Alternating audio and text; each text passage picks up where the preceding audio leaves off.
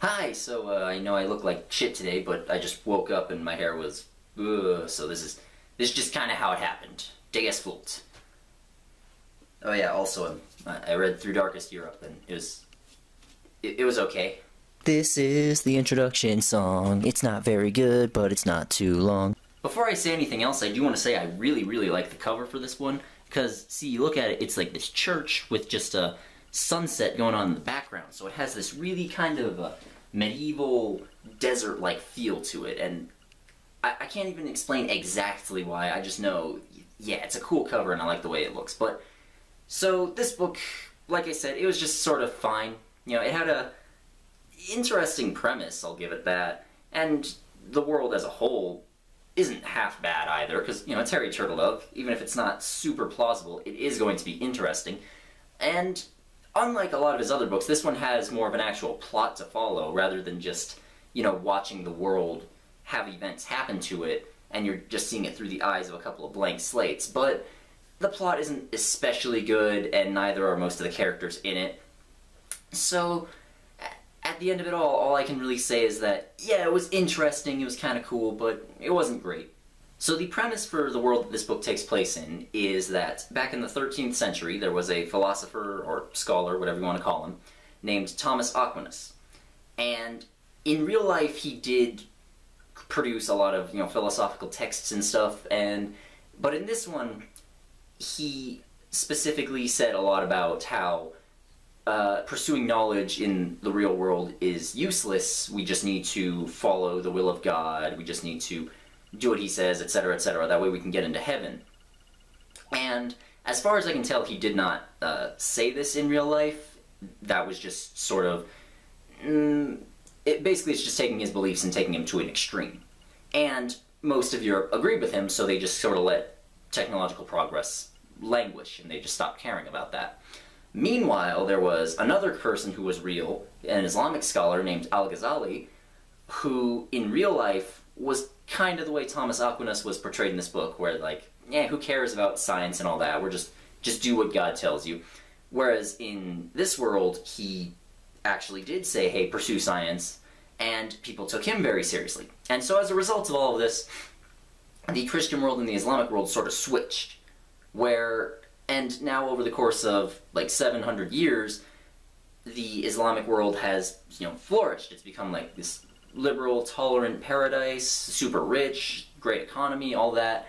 And apparently they were the ones that colonized the Americas at some point, whereas Europe has sort of languished and become like religiously extreme and backwards and poor. It fits into all the basic stereotypes about the Middle East and North Africa that exist today. And not to say those stereotypes are completely wrong, in a lot of cases they are right, but basically that's the world this takes place in.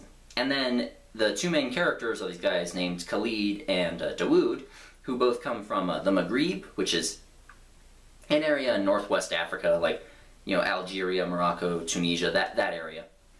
Actually, I kind of wish there was a map with this book, because the borders are completely different from our real world. I just kind of wish I had more of a visual to help me get the idea in my head, but whatever, it's not the end of the world. And anyways, these two investigators go to Italy because the Aquinists, the guys that follow Thomas Aquinas and who are not very subtly compared to real-life jihadis, and anyways, they're planning on attacking the Grand Duke of Italy, because, oh yeah, in this world, monarchies are still the norm, in both the Islamic world and the Christian world, and I actually thought that that was pretty interesting. I wish that they had gone into more detail about that, because that's a way in which this world is different from ours, rather than just being, okay, we took these two places and switched them around. But whatever, not the important part. The important part is the Grand Duke's life is threatened, and so these two foreign investigators come to Italy to try and protect him. And at first, that's really boring. The first 60 or so pages of this book is really just Dawud and Khalid sort of walking around talking to people, and the narrator giving exposition. That's about it. And not to say it's all bad, like the exposition is kind of interesting, and some of the conversations they have are interesting, but Khalid and Dawud just aren't interesting characters. You know, Khalid is just... he's an investigator, you know, he's a fairly nice, normal, tolerant dude, but he also sees all the violence and backwardsness of the new country that he's in, and he's like, well, we gotta stop some of this shit. I really hope we can help out the people here. But he's just not that passionate about it. Yeah, that was the biggest thing about this. He doesn't have much passion to him. He's just sort of doing his job for the most part. And so he wasn't an interesting character. He never stuck with me. And his friend Dawud is basically the same, only he's a little bit more of a smartass and he's Jewish. So, neither of them stuck with me, and the rest of the cast is just even more bland, honestly. And I'm not going to say that all of Harry Turtledove's characters have been great. A lot of them have been blank slates, but they've been such large casts in most of his books that it hasn't mattered. Like, this one is making me think more of Super Volcano, where he had a small cast of characters, but they were all assholes, and so I hated all of them. As opposed to things like The Great War, which has a huge cast of characters, and I don't really remember any of them, but it didn't matter because they were just the eyes through which we saw the world. However, once you get around 60 or 70 pages in, and minor spoiler here, the Grand Duke of Italy gets assassinated by Aquinists, and then so his son takes over, and the Aquinists keep blowing shit up, and it just turns into a full-blown civil war in Italy. And at that point, things get a lot better, because even though there's still a lot of, conversations, and there's a lot of focus on Khalid and Dawud, who just aren't that interesting, we're actually seeing how the world is changing, and we're seeing how things could go differently, and we don't want the Aquinists to win. There's not like a central villain. At the beginning of this book, they introduce a guy who looks like he's going to be the central villain, but he gets killed off pretty quickly. So, the Aquinists are more like just this force, this... I guess you could call it an ideology, which, yeah, they're following an ideology, I know that, but, it's like they're fighting against the ideology itself rather than the followers of the ideology. And I actually thought that was really, really cool. It does...